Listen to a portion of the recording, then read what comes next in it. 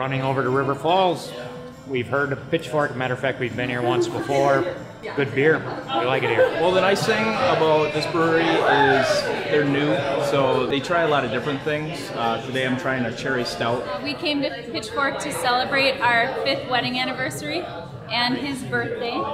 This is my first beer outing. I hadn't been out here yet, so we wanted to come out here and support a local brewer and drink beer. I come in probably about one time a week, sometimes twice. I live about 10 miles away, so it's a convenient drive, and they always have really good beer on tap here. Hi, my name is Sarah Edwards, and you're at Pitchfork Brewing in Hudson, Wisconsin, and I am part owner and front of the house manager. Pitchfork Brewing got its name from Jessie's brother-in-law, actually. Jessie's one of my business partners. We kind of threw it out there to family and friends to find something that had kind of a rural feel to it, being that we're right on the outskirts of Hudson, and we're all very kind of egg friendly. And so we were just hoping to find something that had something kind of rural but yet edgy, and Pitchfork was brought up. Minneapolis brewing season exploded about 8 years ago, and we felt that Hudson didn't have anything at that time. 2 years ago when we started thinking about this. It's definitely something that we just saw as being a great opportunity to do, especially with Mike Fredricksen being such a awesome brewer. My name is Mike Fredricksen. I am the head brewer and part owner of Pitchfork Brewing Company. I discovered craft beer actually at the age of 19. Got my hands on some Summit Great Northern Porter. Once I had that beer, I absolutely fell in love with it. I ended up buying my own starter kit at 21 and started brewing like crazy. I decided to open a brewery when Sarah and Jason, my partners, contacted me about starting the brewery, and about 2 years prior to that, I was a house painter. My wife kept encouraging me to, start a brewery. You should start a brewery. Your beer's very good, and so it was. It kind of just transitioned into it. What makes Pitchfork Brewing different than other breweries is the fact that we're very small, I think. We are a 5-barrel system, which is, I think, the smallest commercial brewery that I'm aware of. We also use as many locally sourced ingredients as we can, and most of our beers are made with whole leaf hops versus pellets, so that's one thing I think that kind of makes us stand out. As you can see, I'm standing in front of our brew house, which is no control panel. It's basically myself, the assistant brewers with thermometers and mash paddles. We don't start with just one single base grain. We tend to order specifically to each beer. So if I've got a German beer on the list, it's always a 100% German leaf hops, 100% German ingredients. We also do some unique things being environmentally friendly that we can do because we're very small. We use ice, 100 gallons of ice to chill our beers. We've basically been using the same 100 gallons of water since we started to chill all of our beers. I think using local products from just down the road is something that makes us very unique in the beer industry. Our maple syrup is also just from down the road, and it's a great guy that comes in and just started saying, oh yeah, I've got maple syrup lines. Ends up that he has over 3 miles of tubing going through his woods into the ravine to make this maple syrup, and so that's been a great resource for us to utilize that. There is so much variety in beer styles out there, and we want to bring as many as we can to the customers.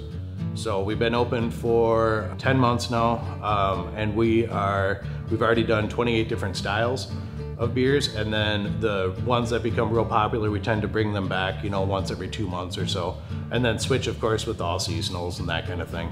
We're designed that way. 7 fermenters, we've ordered an 8th, so we can small batch all kinds of different varieties of beer, put it out there in front of our customers, see what kind of feedback we get from them, and it's a lot of fun. The honey wheat is the best. It's drinkable, it's easy, I could probably drink it all day long. They've almost always got something new, and they always have a firkin comes out every week, and then that's usually a pretty good beer too. Definitely our most popular beer is our Pitchfork Pale. It's one of our flagships. It's just a great standard pale ale that people love. So we've had that on tap since we've opened our doors, and I think we always will. Our Pitchfork Pale Ale, that is 100% Cascade hops, American Ale 2 yeast, a raw pale ale base, some specialty grains in there. The other beers that are popular is the Barn Door Brown, which was a big surprise for us. We never were anticipating that one being one that we would always carry. It's 100% English ingredients, more of a malty style brown, not, over the top hoppy. The Kent Golding's hops in it tends to leave a little bit of spice characteristic. There's a small 20-minute edition on it that kind of gives it that character, but mostly it's the Maris Otter malt. And then every other lager that we do is our German Pilsner, 100% Weyermann Pils malt. Takes a while, it's truly lagered, 53 degrees in the primary, and then cold conditioned at 39 for long time. At the beginning of the month, we sit down and decide what beers we want to do that month, and then I order specifically to each batch of beer. We try to introduce new styles each month. We're huge on giving out samples. We put table tents with descriptions on there, and we've got our chalkboard with the standard rate of measurement for color, the IBUs, and the alcohol percent on them. So we try to give you as much information, but really tasting the beers is the way to figure out what you might like. So there's awful lot of people who find that there are beers that they never thought they'd enjoy, take a sample of it, and they fall in love with them. I stopped in next door at Paddy Ryan's to have a beer that is only served there, made by Pitchfork. It's called the Irish Whiskey Ale. It's the only place you can get it, and it's one of my favorite beers. When I was painting houses, the owner of Paddy Ryan's, Mike Facino, he was a builder. And so I happened to do a lot of his painting for about somewhere around 20 houses. So I got to know him really well prior to us doing this. So we have a great relationship with them. They're essentially our food truck. They've got a rotating menu for our tap room of appetizers that they produce, and they use our beers and the sauces and that kind of thing, which kind of makes it special and specific to here. Just a natural thing for us to be able to supply a small little appetizer menu for him, and then in return he's doing a Paddy Ryan's Irish Whiskey Ale for me. So it works out, the relationship works out great, because on a Friday when I'm crazy busy and we have a little bit of spillover, people will go next door, have a beer, come back over, have something to eat, or they'll start next door and come over here and have something to eat, and it's just been a great relationship. We only distribute to local restaurants, so we're in about 6 restaurants in Hudson, 1 down in Prescott. We're talking to a few places down in River Falls and possibly New Richmond, which are still within about a 20-mile radius of here. So we've just decided to self-distribute and keep it small. Taproom is our focus, and we do a ton of growler sales. I love the growlers, just the fact that the recycling aspect of it. We've ordered 2,000 of them now, and we'll have to order them again. So we got quite a bit of circulation out there. We're in Wisconsin, so we can fill anybody's growler, which kind of throws off the people in the cities, because in that area they have to go to the brewery, that's on the container. So that's kind of nice. Distribution wise and bottling wise, I would sooner stick to the growler format for as long as possible. When we were building the tap room out, we tried to repurpose, resource, upcycle, as they say, as many things as we can. My horticulture background, Mike's a big farmer, has chickens, things like that. We wanted that to be kind of, expressed in the motif of the tap room here. So Jessie, Mike's wife, has an aunt that is selling her farm at the time when we were designing this, and so we were able to go there and collect quite a few things. We've got all the seed sacks up in the rafters, which help with our acoustics.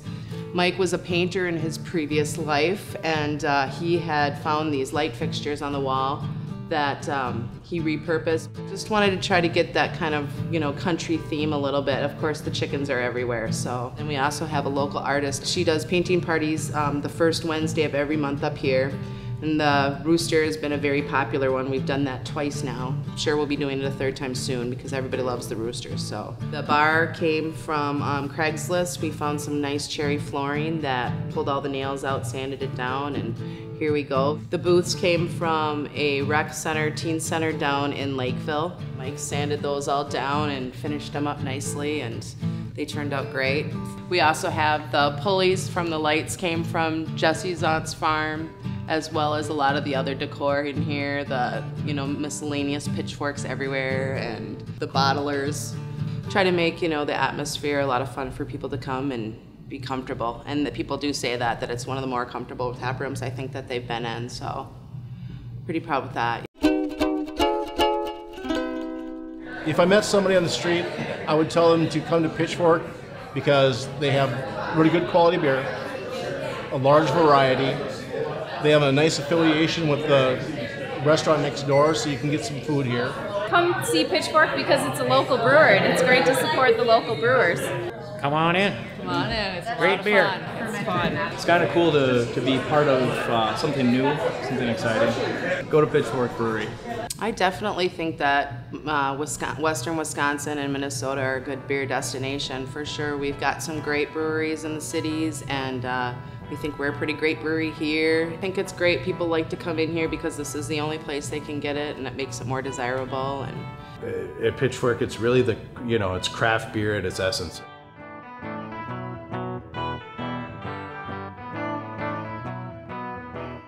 well, thanks a lot for your interest in Pitchfork, and we hope to see you all real soon. Thanks a lot for coming out and spending the time, and showing some interest in our brewery. And please swing into Pitchfork Brewing and try some samples of some beers. You might find something you like.